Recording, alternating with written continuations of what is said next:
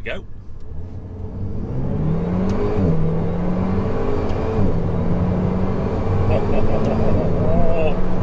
Oh, oh yes! Lightweight, nimble. What a thing. Hey guys, and welcome to Petrol Ped. And welcome to a real driver's car. Welcome to the Alpine A110.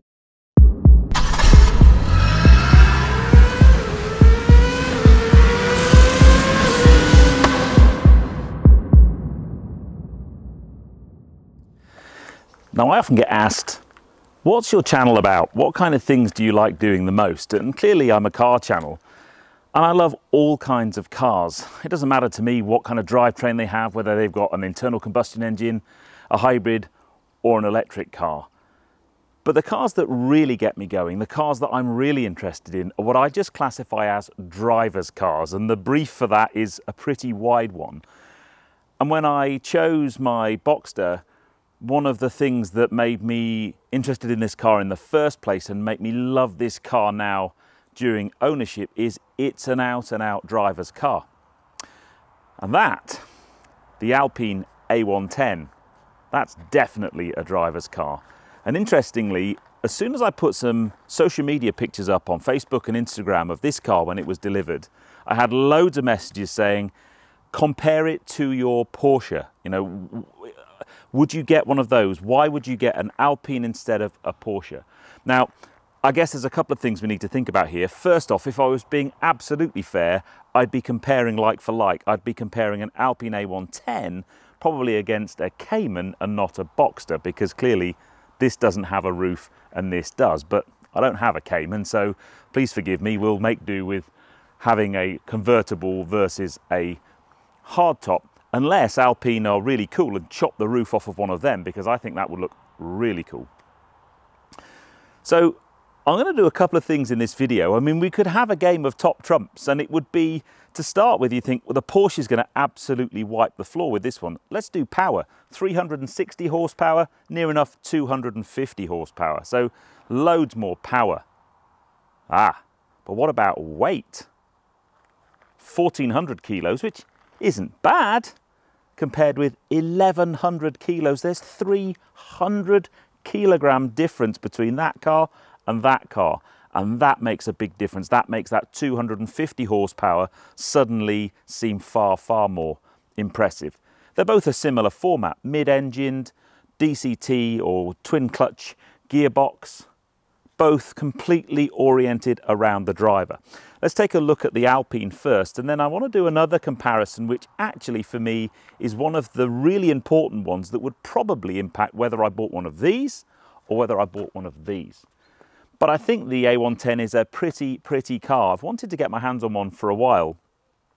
It's really small. I mean, it's a dinky little car, and that gives it a lot of advantages, especially on the road. It's lightweight and its small footprint means that you can just place it so easily. It's an absolute pleasure to drive down a B road, and we'll get to the driving part very soon. The downside of its size means that packaging is a real challenge. As soon as you want to put two adults in here and an engine and a gearbox and luggage, then it might be a little bit of a challenge. But certainly front end styling. Now, the front end lights hark back to the original Alpine, and I like that because it shows some heritage in the car. Interestingly, some comments on my social media, there are some of you that aren't that fond of the front end of the car in terms of lighting. I actually really like it. If we just have a quick wander around the back's really pretty. I mean, as I'm stood next to the car, you probably get a feel for just how small it is. You know, the roof line's barely at my waist. It's got a beautiful carbon fibre, exposed carbon fibre roof. But the rear end of the car, very sleek, very pretty. Now, the A110S is maybe more my cup of tea because that's got a bit of a wing on the back, and I really like the look of that. It's got a completely flat underbody, which I'm going to struggle to show you, and a really nice diffuser, central exhaust. It's just a beautiful, beautiful thing to look at from any angle, and certainly while I've been driving it around, this car gets a lot of attention and lots of kind of people pointing at it. I don't think they're a particularly common car on the road still, where you could argue, you know, there's a lot of Porsche Boxsters and Caymans out there, maybe not so many A110s. Now, the test that I want to do is that when I first saw this car, this bit here, I thought this was just like a spoiler that came up when the car was going quickly, like some cars. No, this is the boot aperture. So I'm now going to do a very unscientific test, which may surprise you, because it definitely surprised me. Because when I picked up this car, or got it delivered rather, and started to have a look around and opened up the luggage area, I instantly thought, there's just no point in that car. There's no luggage. You're not going to be doing anything in there in terms of road trips or going away for the weekend, because one of the things I love most about this is, let's talk about packaging. I honestly don't know where the engine is in this car, because there's a huge amount of luggage space and plenty of room for 2 big adults. So the next test is just how much luggage can I get in my Boxster, and then I'm going to compare that with how much luggage I can get in the A110. Okay, time for a reasonably unscientific test, but one that's a good demonstration. So I've actually already put some luggage into the Boxster. The Boxster, these both have a front and a rear luggage compartment. In the Boxster, it's pretty big. So if we look in here, I've got 2 flight cases. This first blue one, this is the standard size that you would be allowed on a overhead luggage compartment on an aeroplane. And then this one is a little bit bigger, a bigger wheelie case. And actually, this boot space is so big, you could get other stuff packed around there. So I think that's front luggage. If we go round the back, in the back, I've got 2 bags. So I've got a squishy flight bag. So this, it's actually got a rolled up rug in there just to give it a little bit of body and substance. And then I've also got a suit carrier, which fits quite nicely in there. And there's my suit carrier. And again, there's room in the back to put some other stuff around there. So that, and I went away in this car for 10 days with 2 people on my GT tours, and we had ample space. And that's not taking into account any possible space inside the cabin, although really in one of these there isn't a great deal of space behind the seats. So let's have a look at the Alpine. So first off, to open the front aperture, or frunk or fruit, whatever you're going to call it, you've got a little thing there, and then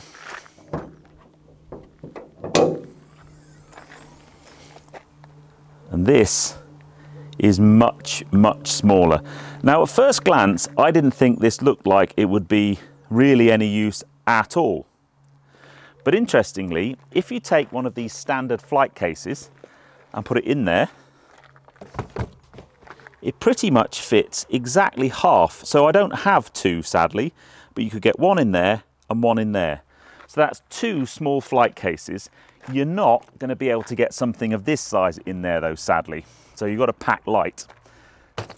Let's go around the back. It's a little bit more challenging. So if we just open up things, you just pop the little button under here, and this is the internal aperture. Now, there are some things in here. There's like a little tool kit, there's a safety triangle, there's your user manual, but then under each side here there's some storage. It kind of goes into almost like the wing. But the problem is the aperture size. So I'm not going to be able to get in the back there something like a suit carrier like this. It's just physically not going to fit in the aperture.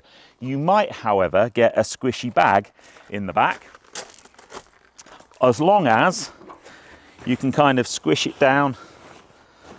You might then be able to pack stuff around the corners and probably be able to close that. And I can come down here and I should be able to close that. So it's actually not nearly as bad as I thought it was going to be. I literally thought you might get a hold all in there, but you can get 2 flight cases under the bonnet at the front, and you can get squishy bags and softer things in the back. Big challenge though, if you were going to a track day, let's say, which I kind of went go-karting on Friday, and I had my kit bag with my race suit and my helmet and so on, the only place that will fit is in the passenger footwell. There's no way of getting any race kit in the bonnet or the boot, which I think the likelihood of one of these being tracked is probably quite high. Here, no worries at all. I can easily get my race kit in the front boot. So that's the luggage test. Let's jump inside and have a look inside the cabin, because it's quite special in there.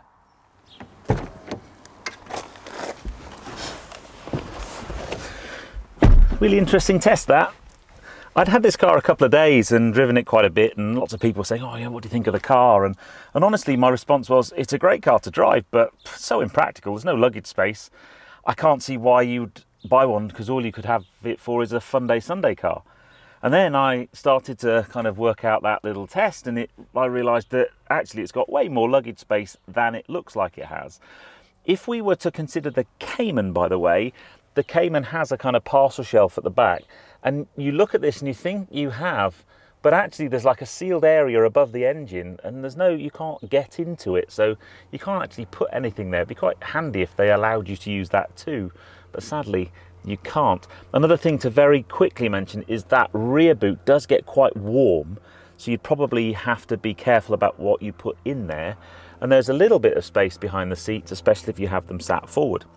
In here, let's start with the seats, because I think they are spectacular looking things. Absolutely beautiful.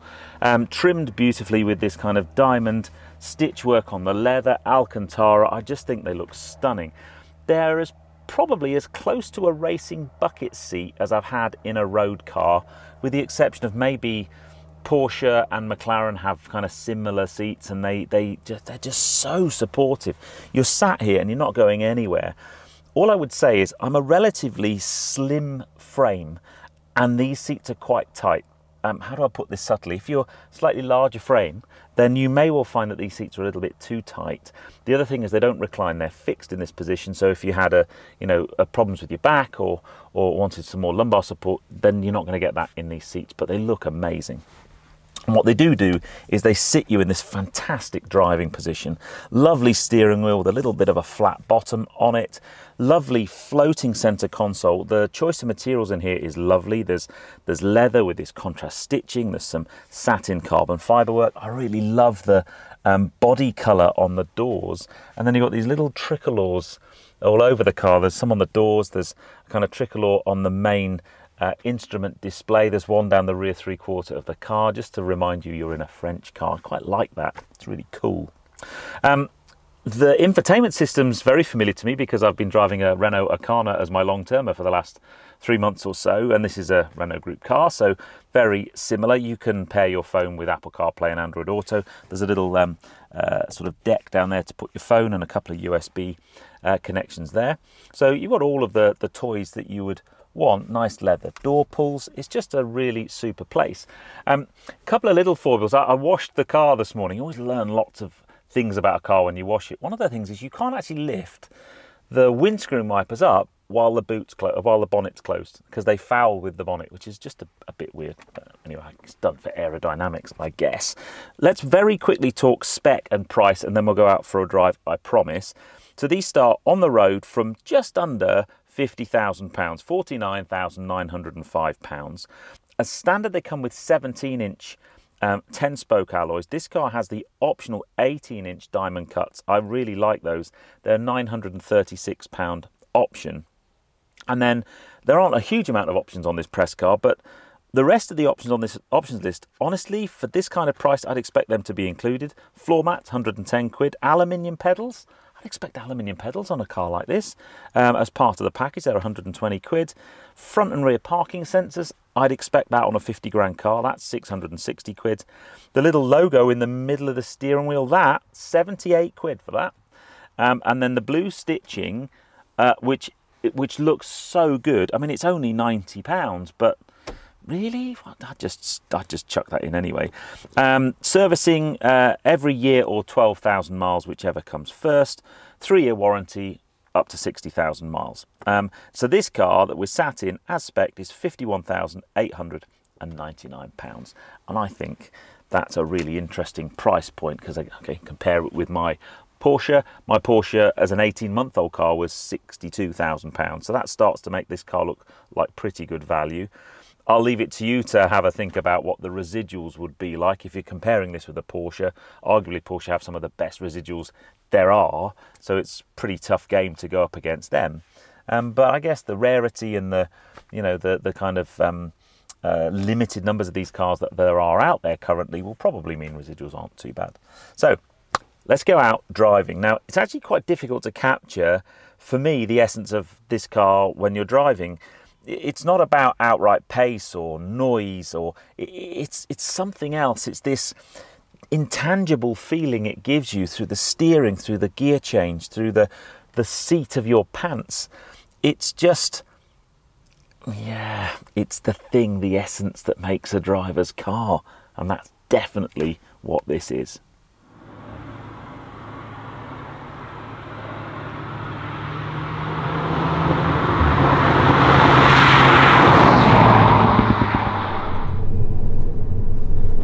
Finally out driving.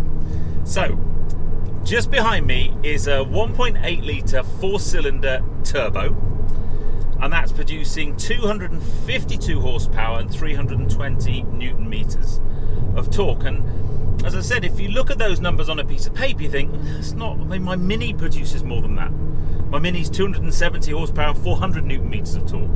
However, this car is so light. 1,100 kilos for a modern car is remarkable, really. That is then driven through a 7-speed dual clutch transmission, rear wheel drive, and that's about it really in terms of power plant. We're just mooching along at the moment. The car has a little, it's almost like a background whistle and whine you can hear. There's a couple of intakes literally just by this piece of glass here, and you can kind of hear a bit of induction noise. And under normal load, it's not really too shouty and too poppy. At the moment, I'm in normal mode, I'm in normal drive, and it's a very relaxing place to be. The suspension you would think would be super firm and focused, and actually it's really not. There's no adjustability in the suspension. This road's awful in terms of tarmac, but it soaks the bumps and the lumps up. The one thing you do feel though is because the car's so light, you can kind of feel it moving around, and it's very darty on the steering, and you just know that when you put it in sport mode and when you want to push on a little bit and you want to take that little 1.8 four-pot up to its 6,500 RPM red line, you just know something special is going to happen.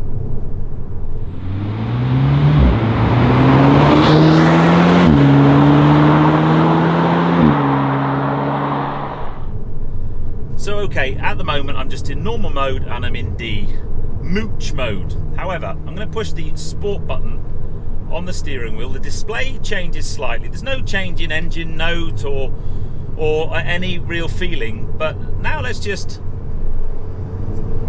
drops down now from 7th down into 4th, and I've got a bit more response, and now I can just start to make a bit more progress. Let's just start to try and explain what this car feels like down a road like this. It's a very communicative car. You get a lot of feedback through the steering. I think just because the car's so light, the car's constantly talking to you through the steering wheel. It's not jittery, it's not unpleasant, it's just, there's a bump there, Pete, there's a little bit of an undulation there. Let's just kind of move the car around. You can feel it under your bum. Just everything's just there, it's just so right. In this D mode, in sport mode, the gear changes are really slick. If I just slow the car down, it's going to change down through the gears itself. Then I can just accelerate. I'm just going to, no severe kick down. It kind of knew what I wanted to do. The gear changes are super crisp and super sharp. It's actually a really nice, relaxing way to drive. The car does try and get up into 7th or its highest gear as quickly as it can, but actually if you were just wanting to push on a little bit down a road and just go a little bit quicker, let's see, it's gone into that in 7th, and if I want to accelerate a way out now, that's just dropped down 2 gears to 5th. So if you want to just have a little bit more of an exciting drive, really the paddles is the way to go.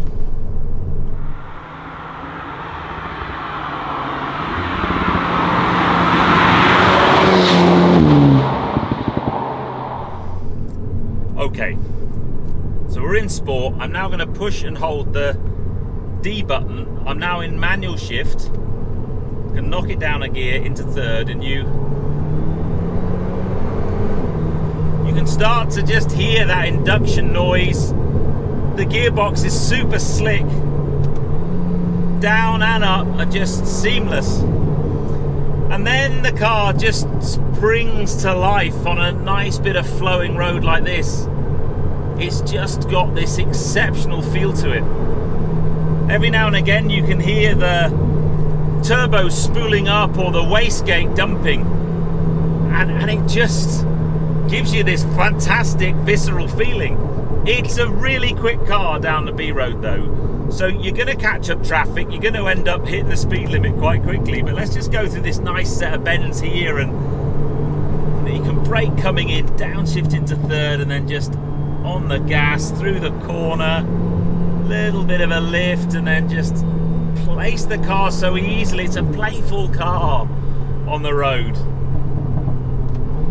On the downshift you get these little pops coming out the back. You either get 4 or 5. I've been counting them. Honestly, it's a great car, and it comes down to this visceral feeling. It's not visceral in terms of raughty engine noise. It doesn't have the drama of a great V6 or a great V8. It doesn't really deliver on the engine noise stakes at all.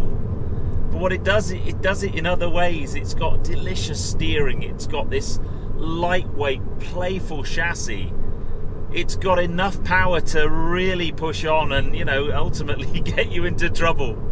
The gearbox is super slick on the way up and on the way down. The gear changes are so crisp and so precise.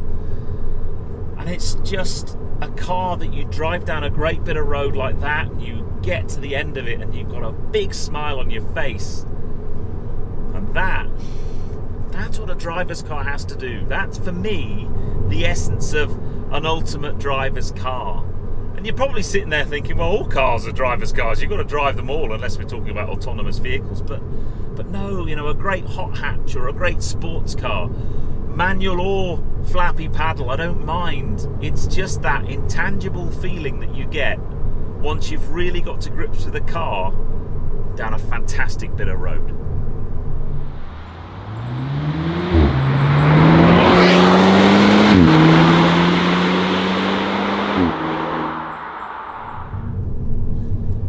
Sort of my final impressions of the little Alpine A110. Well, it kind of takes quite a lot of inspiration from great sports cars, lightweight sports cars like a Lotus Exige or even something like an Alfa Romeo 4C. They are brilliant things, but they're quite hardcore.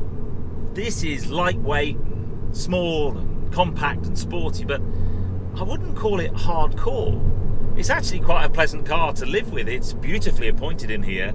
I know I keep raving on about these seats, but they are really very special. But it's nicely finished and it just feels like a premium product. And it's managing to do that and still maintain a curb weight of only 1,100 kilos, which, let's face it, is just unbelievable.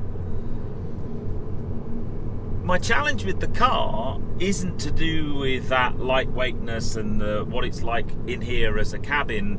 It's certainly not to do with the way that it drives. I just don't think that I personally could live with one of these long term. I think it would be quite a challenging car. I mean, you're not going to get bored of that, are you? I think it would be quite a challenging car to live with as a daily. The boot space, it's ample for going away on a drive tour if you pack smartly, if you wanted to go away for the weekend, but, you know, doing the shop or, you know, just little things, I think the lack of boot space would probably wind you up after a while. But if you wanted a car that's just in the garage for special occasions or for a nice drive out of the weekend, this ticks a lot of boxes. Would I choose one over my Boxster? no, I wouldn't. I've always wanted a Porsche Boxster, and I love my car to pieces, and it just has elements that raise it over and above this car. Do I love the Alpine A110? Oh yeah. I mean, seriously, it surprised me. I knew it would be great to drive, but I just didn't think I'd get on with it. I love the car to pieces. I just couldn't, I can't picture myself owning one. I'd be tempted by the A110S, wing on the back, a little bit more power, just a little bit more focus. I think that would be quite something, and I'd love to get my hands on one. But they're a really, really cracking little car. I'd love to know what you guys think of the Alpine A110. Put it in the comments below. But I hope you enjoyed this one. I wanted to try and approach it from a different perspective, bring you some... I've done quite a bit of miles in the car. I've done a few long journeys, and I've tried to use it as much as possible, and I've experimented with how much luggage goes in the boot. And I hope that's been useful, but to convey how this car makes you feel when you drive it is so difficult. Try and get to drive one if you can. They're sensational things. Anyway, I hope you enjoyed that one. If you have done so, please give me a thumbs up. Comments below are always welcome. And if you haven't done so already, please subscribe to Petrol Ped for plenty more content to come. And I'll see you in the next film, guys, but you take care. Drive safe.